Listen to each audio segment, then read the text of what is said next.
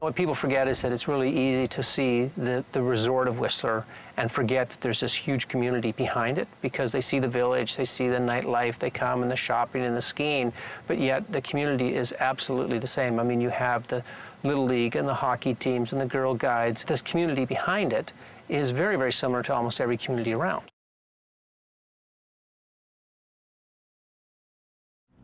Whistler is known to most people as a tourist destination with world-class skiing in the winter and activities and festivals throughout the summer.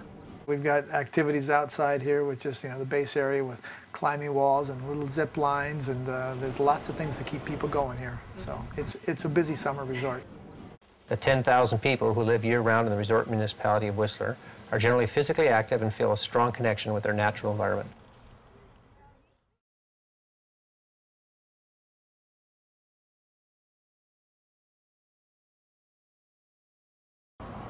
By the year 2000, due to its popularity as a year-round resort and increasing investment in recreational properties, Whistler was facing tremendous growth pressures. Many active citizens sought ways to constructively engage a diverse group of stakeholders in order to manage development pressures.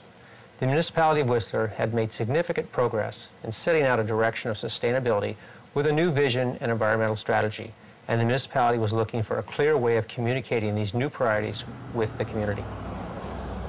A coincidental visit of Dr. Karl-Henrik Robert, the founder of the Natural Step, on a ski visit with his sons, led to an invitation to give a community presentation.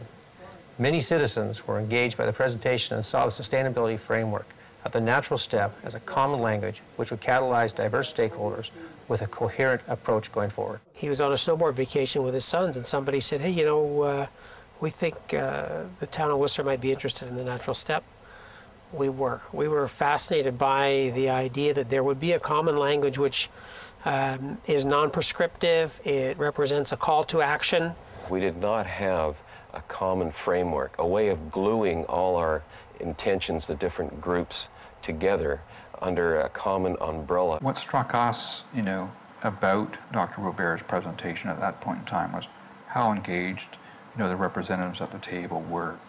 And you saw from the business community quite a bit of excitement about the opportunity. One of the things that we were dealing with at the time was how could we engage the local businesses and the business leaders of the community with the idea of environmental sustainability. So this is a very, very timely visit.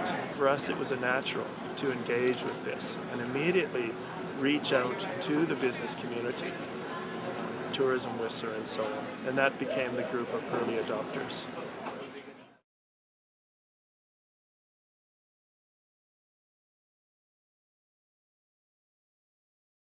Recognizing the opportunity, the municipality joined with key stakeholders from business and the NGO community to form a group called the Early Adopters, and together they learned about sustainability and the Natural Step framework.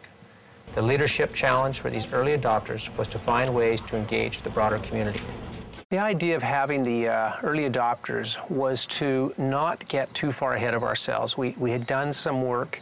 There was some excitement in the community, but again, you can get ahead and fail, and often it's harder to recover from a failure than it is to just move slowly. So the idea was, why don't we take a small group, let them prototype it, let them determine how it would affect various aspects. So to have Tourism Whistler, the mountains, a small business operator, the municipality, the environmental group come in and champion and do a lot of the work. If they could come to consensus, you had champions on all sides. At the time, at the local environmental group, we were facing over 100 local issues that had some environmental impact.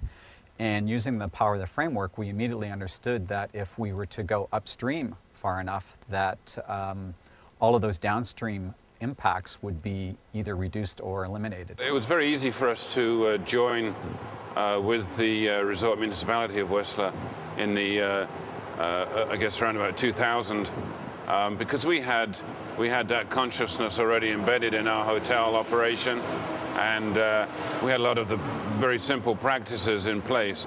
We had an environmental management strategy in place. When we heard the Natural Step concepts presented by Dr. Robert, and that we saw the community engaging in this, it seemed that there was a lot of fit with what we were already doing. There was really no conflict with the sense of direction that we were already embarked upon. And we were there not to make my business better, but for the good of the resort and for the good of the whole. If you're seeking suppliers, I mean, that was a big thing. Let's not all reinvent the wheel. One organization's doing one thing, the other's doing the other. We really work together. Well, I think the early commitments were, one, just the emotional signing, you know, that we're on board and that we're going to be there and we will be held accountable for working in that direction. That's probably one of the big things. And then as we had a series of speakers come through the community to encourage our people to go, to learn, to understand. One, training ourselves, and two, launching it into the community at some point when we thought we were ready. And so while we were training ourselves in the early adopters group, we were also planning a launch into the community. When we first got together for, I think, a 3-day toolkit jam around the natural step framework, it was a really amazing opportunity for us to figure out ways and stories and other methods to engage people and bring them into the natural step story and to give them ideas on how they can, you know, apply these values in their life. Having the opportunity to create something as a resource for the community was a really exciting first step along the journey.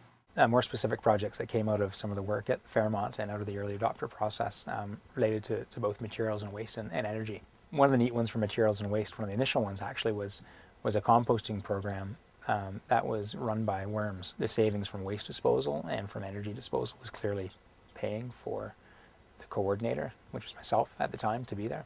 We actually hired an environmental coordinator to further, you know, carry our work in this area.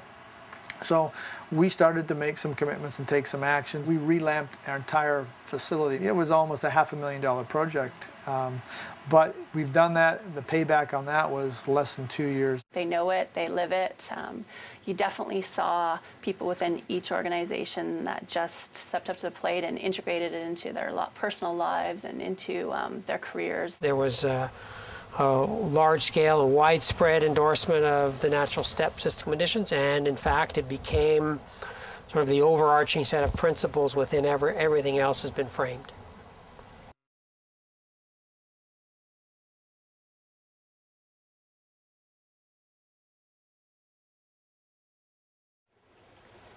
The momentum builds in Whistler as the community adopts a common language, serving as an umbrella for various initiatives and approaches to sustainability.